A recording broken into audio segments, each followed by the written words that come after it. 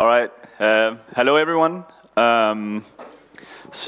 Today we're going to do a little bit of a presentation about the collaboration between MakerDAO and Centrifuge. My name is Gustav. I'm from MakerDAO.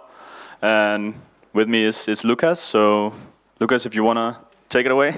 Yeah, I'll start with the first part of this talk. And what we want to talk about is this, Gustav, you mentioned the collaboration with Maker, which is all about bringing real-world assets into DeFi. And I'll talk about the part that we, as Centrifuge, have been playing. But before that, just very quick introduction. I'm one of the co-founders at Centrifuge. My background, and this is going to be relevant for the talk, is that I was working at this company called Talia. It's a large fintech in San Francisco doing supply chain finance. I was working in different startups, and for the last few years, been sort of trying to figure out how we can get supply chain finance, which I like to call one of the least sexy spaces in tech, into the world of crypto. Just to explain a little bit about supply chain finances, it's basically when businesses interact with each other, meaning they buy goods, they sell goods, they transfer value. Usually there are many different ways that banks and financial services companies offer liquidity to facilitate these transactions. At Talia, we financed about $20 billion of invoices. So imagine you send an invoice to a large multinational. Your payment terms are usually around 60 days on average. This means you deliver the goods, you send the invoice, you wait 60 days, and then you get your cash. And in the meantime, you want to invest that money, you need to pay your employees. You probably have already paid the goods that you sold, or like the materials that you needed a long time ago, right? So this is the early payments that we did at Talia. Supply chain finance overall is like a $200 billion market. This is just sort of this entire market by itself, and then factoring, which is the most traditional aspect of like B2B finance products, is like a $3 trillion market, and this is just banks that come in and buy invoices and give you a credit based on these. Like however, if you look at just the amount of value transferred between companies, that's about 180 trillion per year. So we're talking about very large numbers compared to what crypto looks like today. If you're going back to like the access to finance, if you're a global 2000 company and you need to finance a deal, I don't know, you're Boeing and you need to build a bunch of planes, you're probably going to be talking to a bank and negotiating about basis points on top of LIBOR, the sort of the going interest rate for banks. So this is incredibly low. Like at the moment, you talk about like 2.7%, for example.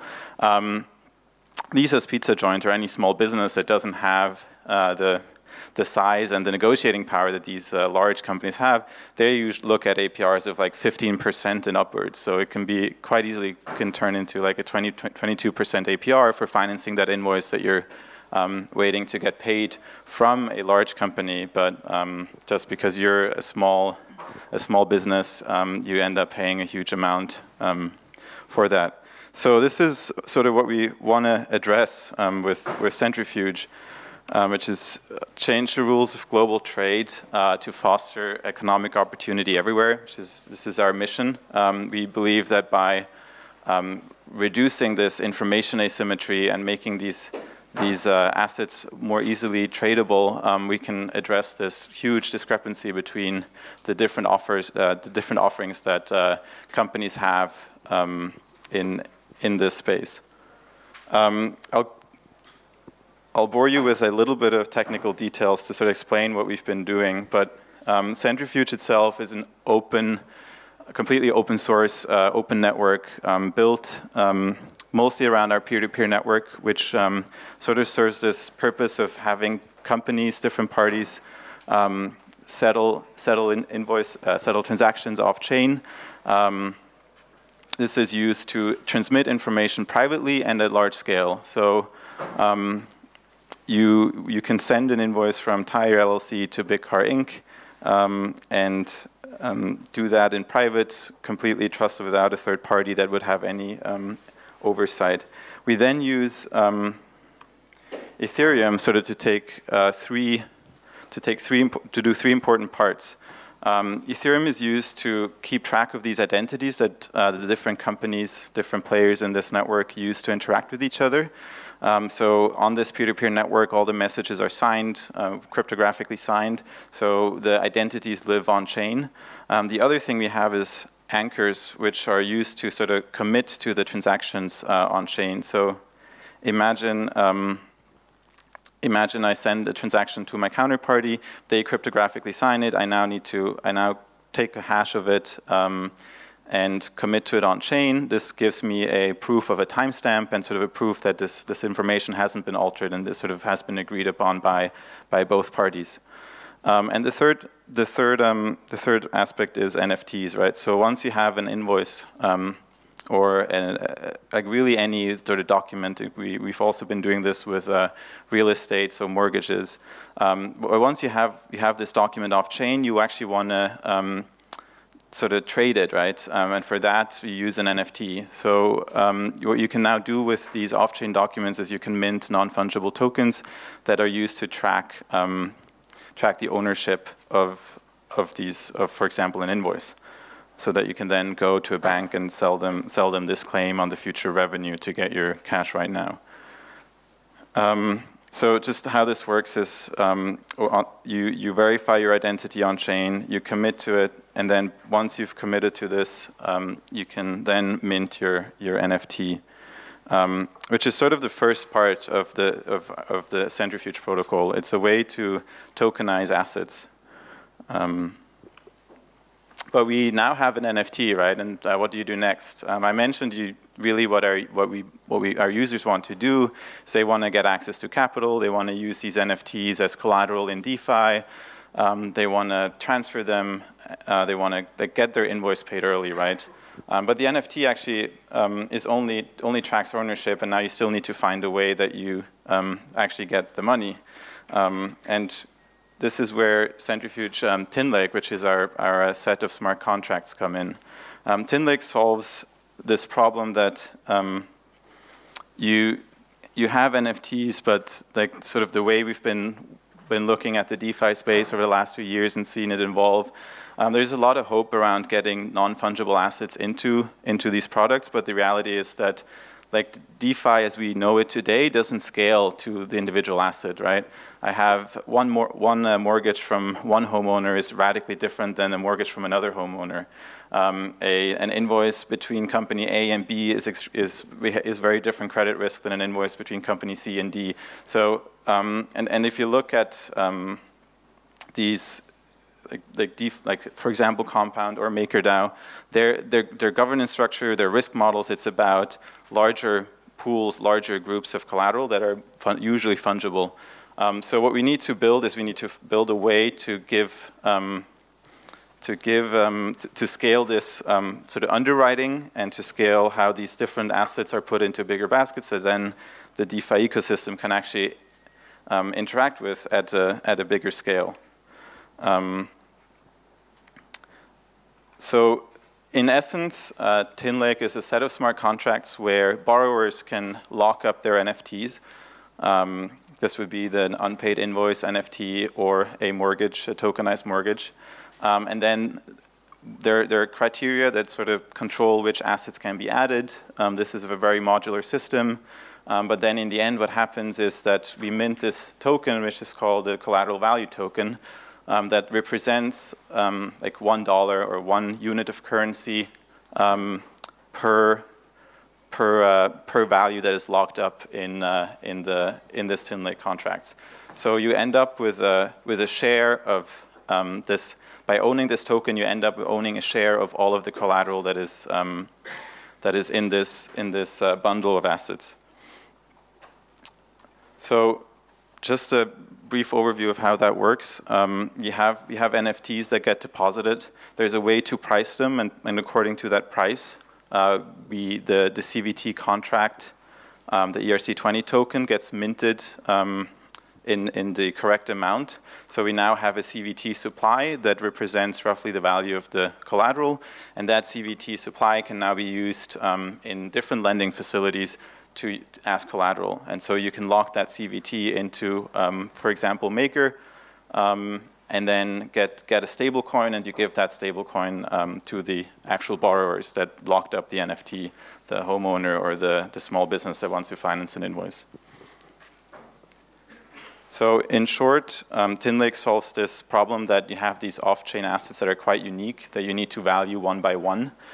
So how that works is you give each individual borrower a different interest rate, but then there's only one interest rate that the CVT gets. So there's room to assign different risks to different assets, but overall you end up with a portfolio that has a fairly stable risk. It solves this problem that a lot of the DeFi products really can't talk ERC 721. And so it's this framework to underwrite these assets, to get different funders into it. You draw the currency from it and you give that to borrowers. So this brings me to the end of my part about what we've been working on together with Maker, which is the technology that we use to create this ERC20 token that then can be used as collateral in Maker. And Gustav will now talk a little bit about the proof of concepts we've been working on together. Yeah. So, oh wow. So thank you very much, Lucas. So basically, I'm going to go through.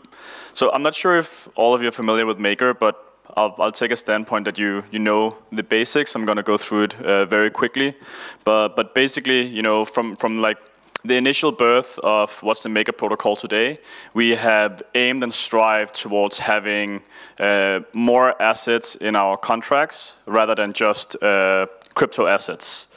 So just to get a little bit in on that, we really want to, unlock the power of the blockchain to create economic empowerment.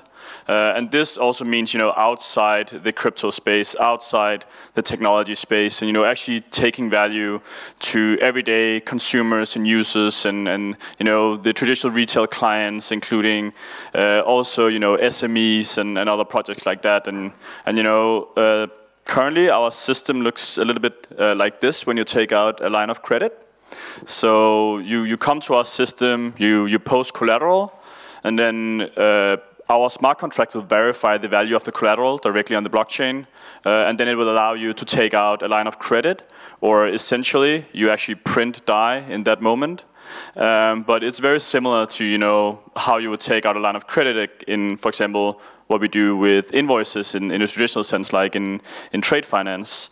Currently, we have only been backed by crypto assets, so people would come and put Ethereum into our smart contracts.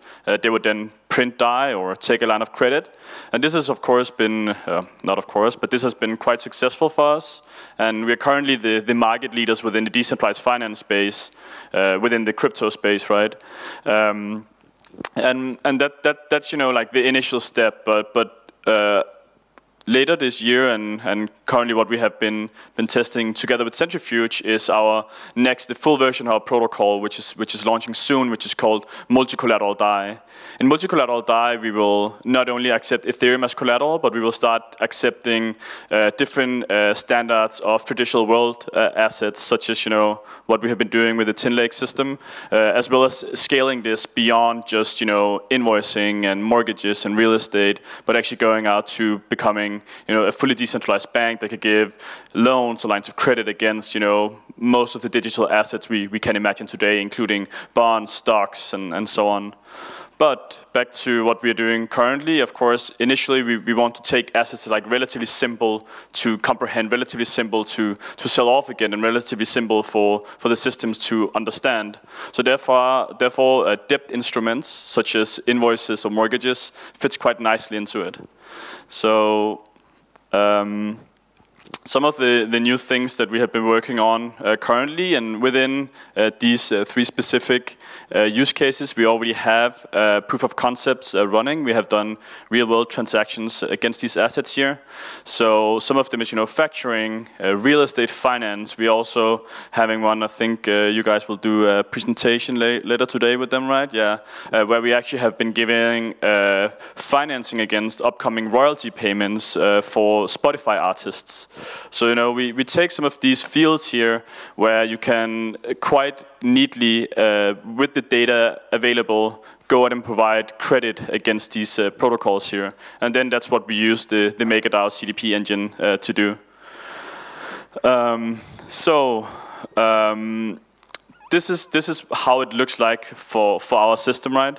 Lucas, he went into a little bit, especially some of the steps in the middle, where you kind of like have the ERC20s getting issued against the NFTs.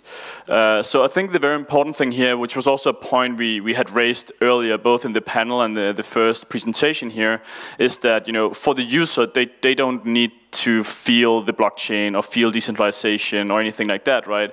They need to have efficiency, access to liquidity. It needs to be easy. It needs to be understandable, right? So for the user, they will just have, you know, a very, very simple front end that they can go in and interact with.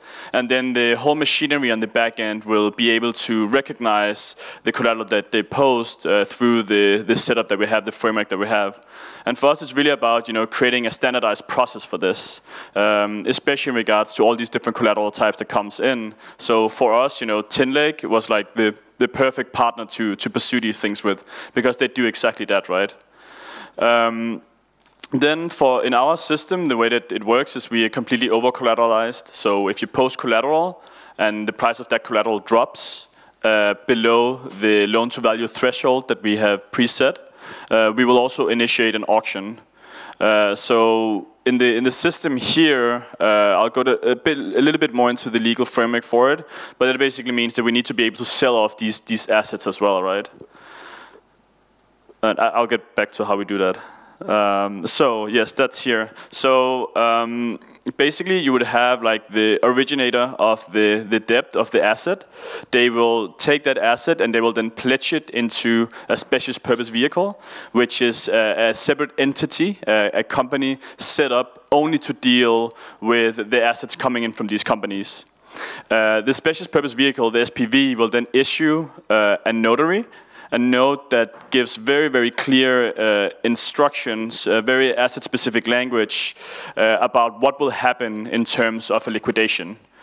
So, you know, normally if you have a liquidation or like a margin call in a system like this, you would take the asset itself and you would then, you know, want to sell it off to other people. But the issue here is that for an auction like this to be efficient, especially with the different assets coming in, people need to be able to recognize the value of the asset. So instead, here, instead of, you know, selling off the actual invoice or the actual mortgage, which, you know, especially with lower volume asset types can be quite difficult, this node sets up like a debt obligation for the issue of the asset. So they actually need to repay the purchaser of this asset in DAI in a short-term debt instrument. So that means instead of purchasing a short-term mortgage or an unpaid invoice, you actually purchase a debt obligation that you have to get paid in DAI after the initial period of that asset runs out.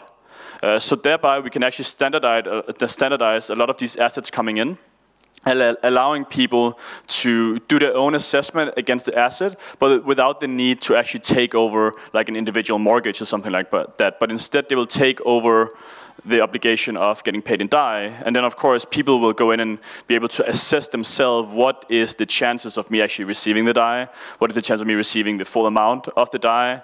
And that's something you can go in and assess on like an individual basis, but it's much easier than actually having to receive, you know, let's say like a mortgage from the US. It would be pretty difficult for me as someone in Denmark to, you know, accept a mortgage from the US.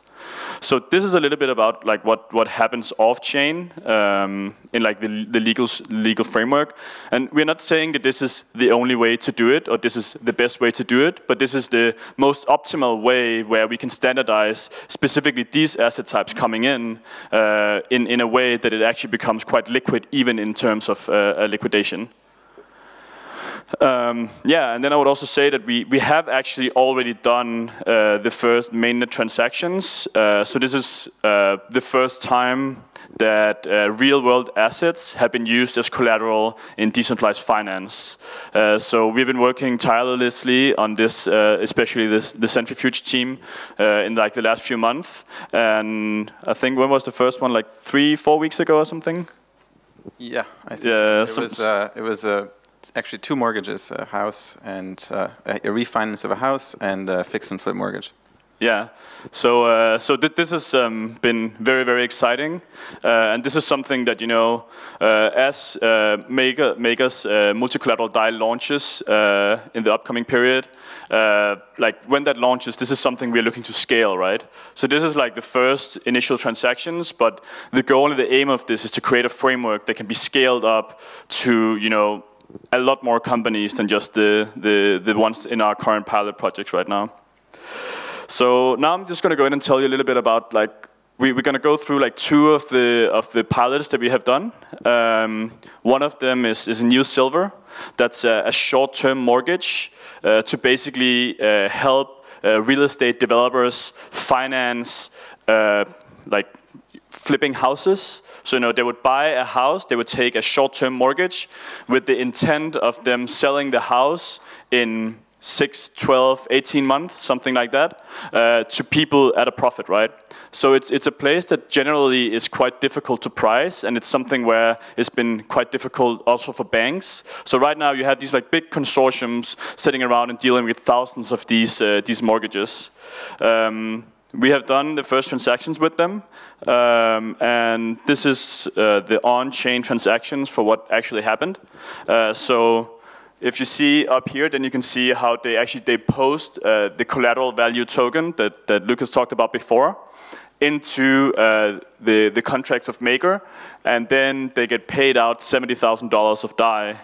So this is a mainnet transaction where they received DAI and they pledged the collateral. So yeah, I think that's probably what I can say about that. All right, yeah. So and then the next one, Lucas. Maybe before I just jump into a little bit more detail. So what we did in these, I think by now or by today, it's going to be 5 proof of concepts that we're highlighting 2. But sort of the strategy we had here is, well, like MCD is not live yet, but we want to get some experience actually doing these. So we deployed the Tinlake contracts to mainnet, and instead of having MCD fund this by opening a collateralized debt position and drawing DAI, actually generating DAI, the Maker Foundation actually provided a loan that then was used as a loan in DAI that was then put into the Tinlake contract, sort of mimicking the CDP. And you see 2 or 4 transactions of ERC20 tokens. You have 120,000 tokens. This is the value of the house. So this is the value of the asset, the NFT here. First being minted and given to the Tinlake contract, and then those are actually deposited into the address that sort of acts as the CDP in this instance. So this the CDP address now received 120,000 CVT tokens, and then actually from that same address we took 70,000 DAI. So in like post MCD go live, if this transaction were to be made with Maker, what would actually happen is we would lock the CVT token into the CDP and draw the DAI from it. So the DAI would get minted by the Maker smart contract system, and then first they're given to Tinlake and then ultimately given to the borrower. This is the borrower who in turn has to lock in the NFT into the Tinlake contracts. Then later on, the borrower would repay the DAI plus interest and move and receive the NFT back, so get the collateral back, and the CVT token would be removed from the CDP, confusing, and be burned now that the collateral is not locked up in Tinlake anymore. It looks complicated a little bit, but we'll show you like a better view on that later.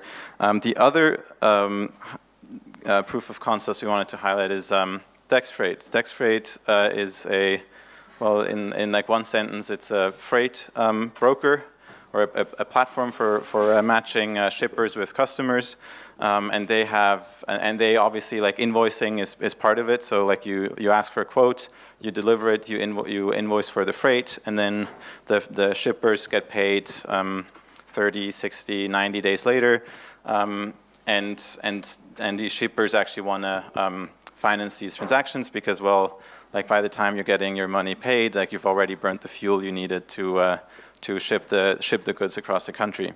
Like freight invoices in the US, they're like a truckload is like usually around $2,000 or less. So there's many small transactions, like something that would be hard to actually scale at volume, right? If every single asset would have to be put into Maker, that would put quite a bit of load onto Maker governance to approve these. So what DexFreight did in this instance is they deployed an instance of Tinlake that takes these different freight invoices, bundles them up, and issues one CVT token that now represents a group of collateral that hopefully has a much lower risk because it's distributed across different shippers, and of course scales much better as well, as now we have like one token that needs to get approved in the CDP, and as this portfolio grows, this portfolio of invoices grows and shrinks, sort of only the difference is being removed or added from the debt to Maker. So what we did with DexFreight is they've financed a few NFTs and are on an ongoing basis still financing more every day as new invoices are being made out that they want to finance. I'll show you like the one part that the UI for how this looks. The DexFreight mints these NFTs using their platform that they have for where the invoices actually exist. So this is the platform that the shippers and the customers use to agree on the terms and then receive the invoice and transact. And then once this NFT exists, they actually go to, like right now, our Tinlake dApp, which allows them to deposit these NFTs and draw the DAI from it. And as you can see, so that we have like these two important numbers. This is the outstanding debt. So this is the money that these three loans that were added that you can see here in this example were financed, and the collateral value is the total value of the invoice.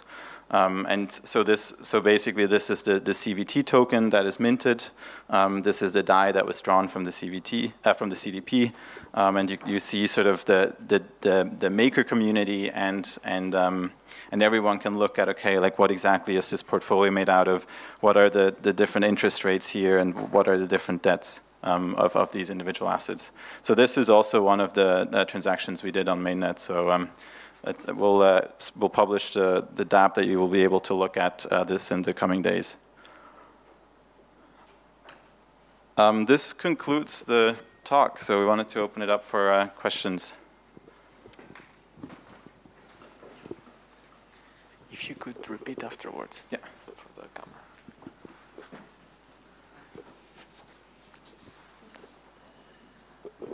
Hey. Oh, that's loud. Hey. How do you guys deal with pricing? So the two transactions that you showed, I assume, were pretty easy. It's a house and freight. But at scale, how do you see dealing with pricing of these assets? Yeah. Yeah, so I mean, in these specific scenarios, this is debt, right? So it's something that is already priced. I mean, you know, if you have an invoice of $1,000, it's worth $1,000. If you have a mortgage of $120,000, I mean, that's worth $120,000, right? So these instruments that we're doing currently, they're like relatively easy to price. Like the risk of it is a little bit of a different scenario, right? But the pricing of it is relatively easy.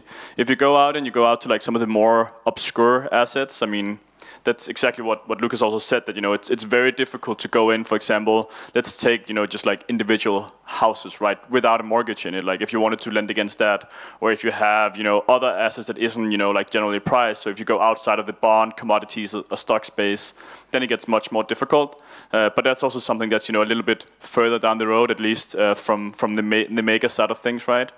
So for now, that's why we are with assets like this, because we can actually price them, because they already priced before they come into our system. I can. Yeah, just one thing about the mortgage transactions. This is not, we didn't do this yet, but sorry. One thing that we are doing is that we're talking to like appraisal companies to act as oracles to these mortgages, so they can verify that the underlying collateral that is the actual house that in this mortgage has the value that the mortgage says it was appraised at. So there are things like that. In the end, we have to build like some sort of governance underwriting element into it that also can price the risk into this. Yeah. Well, that was my follow-up question. Mortgages might be easy, but if you take something like an invoice, you've got to price the risk of payment or repayment, default of the invoice in there. And so, yeah, there might be a face value of the invoice or the mortgage, but there's always, you've got to price in the risk. So like with invoices, one thing you can do, for example, is you have factoring companies that are servicing these loans, right? They're actually giving the borrowers the fiat if they want fiat. They take care of actually collecting on these invoices if they're not paid. And so like one idea would be to involve them in also helping us price the bundled assets. But yeah, it's something we can sort of achieve with scale. Yeah, I would also say, so we for example, Maker, we have an official partnership with TradeShift. So TradeShift is the biggest supply chain platform in the world, right? They have 1.5 million companies on the platform where they show like all the transactional data. And in general, where invoices, for example, usually are is like where you can get invoice financing is, for example, on like accounting platforms. You know, we have a bunch of them all over the world. And if you tap into something like TradeShift or tap into an accounting platform, then you already have a lot of transactions. You have actually the entire like transactional history of each company, right? I would also say that in a lot of trade finance cases, you would usually have the small suppliers wanting trade finance against invoices that they need to have paid for supplies that they have sent to large companies, right? So if you have, for example, the companies that supply materials to BMW in Germany, I mean, BMW in Germany will often be, they will be the ones underwriting the invoices, right? Because they're the ones who has to repay them. So default rate is often actually a little bit on the low side, right? I mean, it's highly unlikely. We also have companies that we want to work with in the future that, for example, gets paid by the government. So then it's also relatively easier, I would say, to go in and calculate things such as like default risk. But of course, if you go between like two SMEs, it can be much more difficult.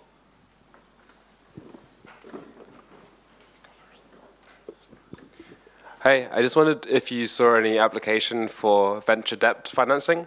So, for example, VCs investing in startups, rather than buying shares, they could buy a debt obligation, which can be repaid in shares based on the future increase of the company's value. Yeah, what's the question? I just wondered if you considered that. Like, is it way off in the future? Is it something on your roadmap? Yeah, so I mean, we have definitely looked into frameworks on how to deal with debt obligations as collateral, right? We have been looking into it like mostly on the retail side, because that was where we got like the imminent question, which was, like you need to have collateral to take a loan at Maker, right? So how do you deal with that? And there are definitely frameworks where you can move like around having, an actual asset as collateral, but using, future payments as collateral. But it's not something that's like on the immediate, like short-term roadmap. It's something you'll probably see a little bit further out in the future. Anything? How are you thinking about the loan-to-value ratio with regards to all these different types of collateral? And is the Maker governance model going to be? I mean, are we going to be able to affect the loan-to-value ratio thinking and structuring as Maker holders? Sure. So, I mean, the way that the loan-to-value ratio per asset will be put in, that will be, done by selecting a risk team. There will be risk teams that will help assess what the recommendation of a loan-to-value ratio will be, right? But then again, it's also flexible, right? Because in some cases, you could actually, like what we have also been doing with some of the MCD collaterals we have, for example, with Ethereum, you could have different LTV ratios, but then each ratio would pay different interest rates. So, for example, if you want to have a 125% loan-to-value ratio, which would be more desirable for people who want to use it for higher leverage purposes, then they would have to pay a higher interest rate for having the lower loan to value. So it's quite flexible, but of course, like every single time you have to take these decisions in regard to risk, the Maker token holders will be part of the process. Cool. And I mean, the assets that we do with Tinlake now is also something that we will need to get approved before we can actually use it in MCD. So it's not like something we're like taking in through like a back door. We're definitely gonna go through the public governance process we have.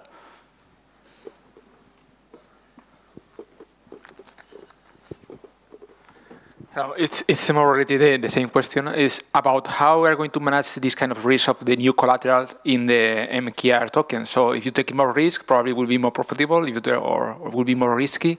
But in some way, this governance will generate different in the MKR token. They will be generate different assets, because if you take so much risk or less risk, the token will be different, no? In some way.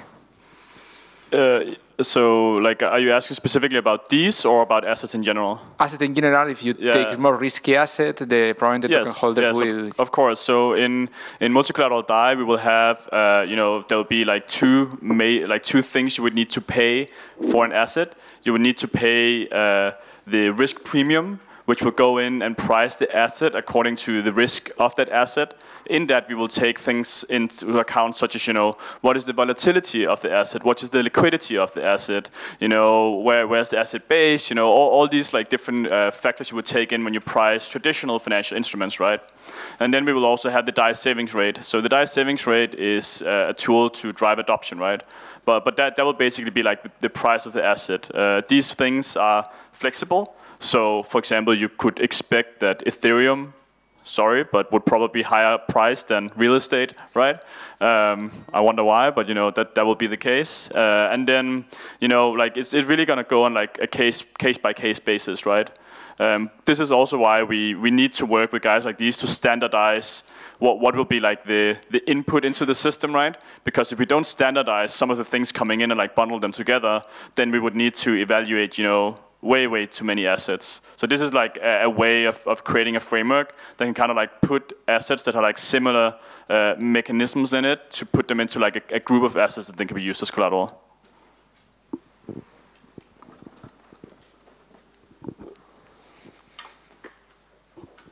Hi. You showed the real estate example in terms of short-time finance. Is there any plans to create a pound-backed stablecoin or euros? Because obviously you couldn't do that in the UK, because if the dollar and the pound keeps tumbling, then that won't work.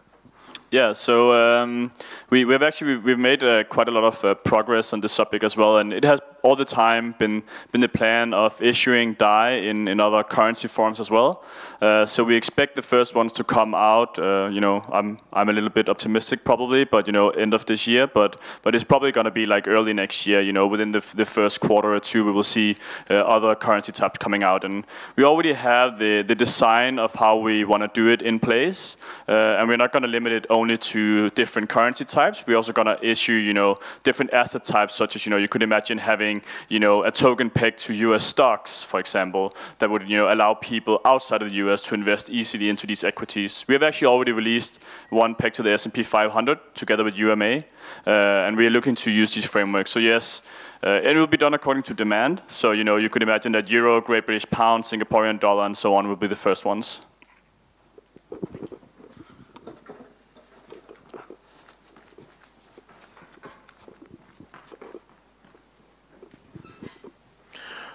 Hi.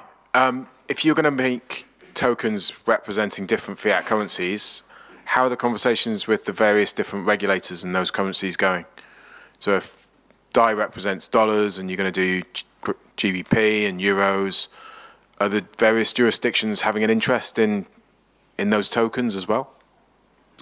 So, I mean, we have had ongoing conversations with regulators. We also have legal opinions of DAI operating in a lot of different jurisdictions, including the Europe and the UK. We haven't quite gotten to the point where we have talked with them about how they would react to having a Great British Pound token specifically issued in the UK. But so far, from like the conversations we've had with the legal teams we work with all around the world, there's a very high probability that we can mimic the same regulatory framework we have around the dollar DAI. But of course, we could expect that some jurisdictions would be more against it, right? Also because we haven't seen a centralized version of Great British Pound being issued yet because of there's some issues around. I think you need an e-money license to issue it, right? So in regards to like specifically euros and Great British Pound, us being decentralized will, according to what we have heard so far, give us a pretty big advantage in because the way we issue it is vastly different than holding an escrow account. And you could even have, for example, I mean, if the UK would go against it, right? You could have a Great British Pound still that just wouldn't be issued like for UK customers. And do you think you might default back to the original kind of MKR vision of doing something against the SDR? I mean, I expect definitely that to be one of the currencies we will issue, right? We've also seen that there's been talks about Libra. I mean, we could make a DAI that's pegged to Libra, but we will actually give the holders of that Libra DAI an interest rate. So if you hold the Facebook Libra, the big companies and corporations will receive the money. If you hold the DAI Libra, well, it will have the same peg, but you will just receive an interest rate for holding it.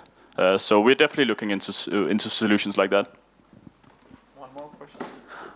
One last question, please, if there is any. So am I right in imagining that I can use my own mortgage and open a CDP with it in the future? You, as a single individual, it probably would be a little bit of a hassle to set up the entire process. But the goal is, and like what New Silver, for example, is doing, they're looking to use basically a CDP as an addition to their more traditional sources of capital to start underwriting mortgages. So they issue mortgages and then they finance them with a CDP. So yeah, that is the goal. All right. So the question that's in the back of my mind is one of identification. So how do you make sure I do not do this 3 times using different addresses or this?